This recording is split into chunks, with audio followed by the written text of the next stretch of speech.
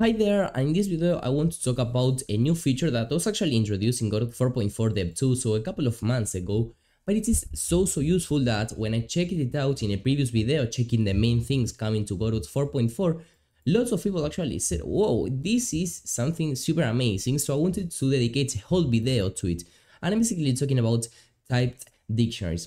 So a dictionary is a data type that allows you to store both a key, okay, these are the keys, and each key has some kinds of value. So this is super useful for when, for example, you want to save and load the data, or when you basically want to manage larger portions of data, okay, in more advanced programming or development itself. Or even for simpler things, it can also be super worth it, because dictionaries have existed in Godot for a long time, but the thing is that now they are typed dictionaries.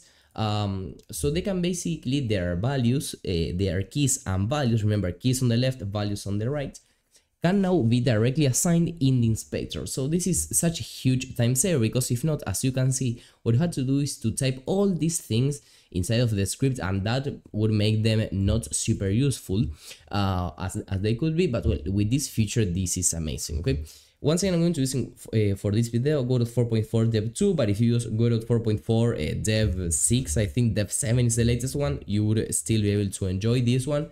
But just to avoid messing up with even newer things, I will just be using this version. So how is this actually declared? Well, you use the export annotation. Just for you to know super quickly, what is an annotation? It is basically a modifier that will determine how a variable is treated inside of the Godot engine and editor. So in this case, the export annotation allows you to set the values of a variable inside of the inspector. Well, then the variable keyword, colors dictionary, and in this case you must use static typing, okay, and you write a dictionary followed by square brackets and then the exact data type that both the key and the value will have. In this case, it's going to be a dictionary with string keys and color values. So this means that, let me make this a little bit bigger, I will have this new key, new value. So for example, I can do new color red and assign any kind of custom color red that I want. I don't know, maybe a red like this, maybe something like this. Okay, so I can add then that key and value pair, and for example, then I just want a green. Okay, so I will create my own custom green, maybe something like this. And lastly, I will add a blue color,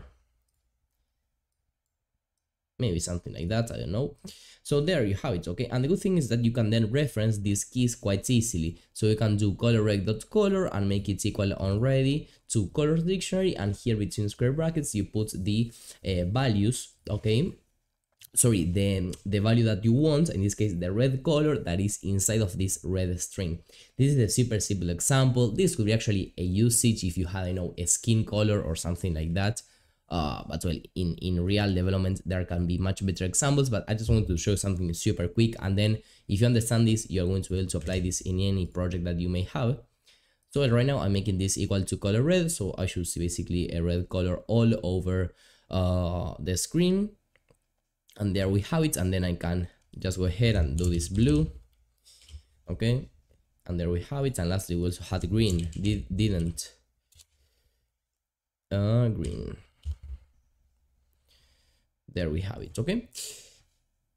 More importantly, for example, they can be used to create an inventory quite easily. So let me delete this code over here, and in this case, for an inventory, you would have the string, which would be the inventory item name, and then, for example, an integer with the number of items that we currently have. So for example, I know, let's save the changes, so the inspector here should update, or well, let's try to delete this, and over here we have it. So for example, we may have, no, a potion, okay, and we have 10 potions, for example, and then we may have, I don't know, arrows, okay, I have 7 arrows, and lastly I also want to have helmet, I don't know, and I have 3 helmets, for example. There we have all the data. So for example, now if I wanted to modify any of this data, what I could do is print, and for example, let's say that I had here, well, this is not my colors dictionary, this is my inventory dictionary, Okay, I hope that this doesn't get deleted. Yes, it did. So let me create something quite similar in a second. Okay, so there we have it. And now let's grab our inventory dictionary. Let's access, for example, the potion. Okay, and let's just print it. And then what I want to do is to modify this data. So let's say that the player has consumed 1 potion. So we can actually access this as if they were independent variables. So inventory dictionary potion, we have to be accurate with the strings, minus equal, I don't know why it was written there, minus equal 1, for example, and I will print it once again. So we should firstly see what happened over here. I don't know why this appeared. Okay, there we have it. It is a little bit buggy, I believe, sometimes, but well, there it is. So we should see first the potions. Initially we have 5, then we consume 1, so we should see 5 and then a 4. So there we have it, 5, 4. Okay, and I will delete this color rect because if not, it will drive me crazy. So there we have the actual value that this has. Of course, you were still able to do this before, but you weren't able to assign the keys and the values over here. You had to type them here, which was kind of annoying. And also something quite interesting that you can do is basically store dictionaries inside of dictionaries. Once again, this is something that you are able to do through code, but you are also able to do it here. So I created a dictionary with a string as the key and a dictionary as the value.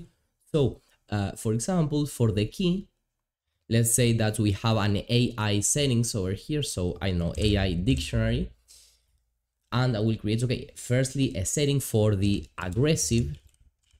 Actually, in lower cases, I believe it would be better, aggressive. Okay, and for the dictionary, let's say that we would have different stuff over here. So for example, we are going to be having a float, okay, with the speed that this will have. So maybe I know 20 of speed. I'm sorry, firstly here I have to put the key name, so this would be a string. So string name, or well, not string name, just string, isn't it over here? Well, this one should be, so this would be speed, and the new value is going to be, for example, a float. So once again here I know 20, okay, and we press add a key value ampere. So now the dictionary we have a dictionary, AI dictionary, and inside of this dictionary we have a new key, which is aggressive. Okay, and inside of this aggressive dictionary key we have a new dictionary with a speed of 20. Okay, and for example, we can add here as many stuff as we want. So now we have speed, and let's say attack range. Okay, and let's make this attack range 4. So add key value pair, and there we have it. Now note how in this case purple box we have the values of this new dictionary. Okay, but outside of that box this is a new key value pair, but for the, let's say, the core, the root dictionary. So let's add a new key over there, and let me close this one. So for this one, this is going to be the defensive AI. And once again I will create here a new dictionary, and for the new key, for example, as you can see, it also saved the settings. So I have here a string and here a float. So for the new key, let's, for example, okay, once again let's do the same thing. So we have speed, okay, and let's give it a speed as this is going to be defensive. Maybe it is even a little bit faster. And also here in attack range, as this is defensive, let's also make it much bigger. Okay, this is just a pretty maybe a more useful example, but well, I believe that you are now going to be able to understand how all this is going to be working and the easiness of doing this instead of having to type all this over here. Of course, dictionaries still have a downside, and that's the fact that they are quite sensitive. So if you don't type things perfectly, then when you want to access them in code, you are going to receive an error. But well, it's something that you can modify quite easily if you screwed it up. So well, I hope that you like this video, and I will see you in the next one. Bye bye. If you're serious about leveling up your Godot skills, check out my course. In less than 6 hours, you'll master Godot fundamentals while building this amazing project. Links in the description. See you there.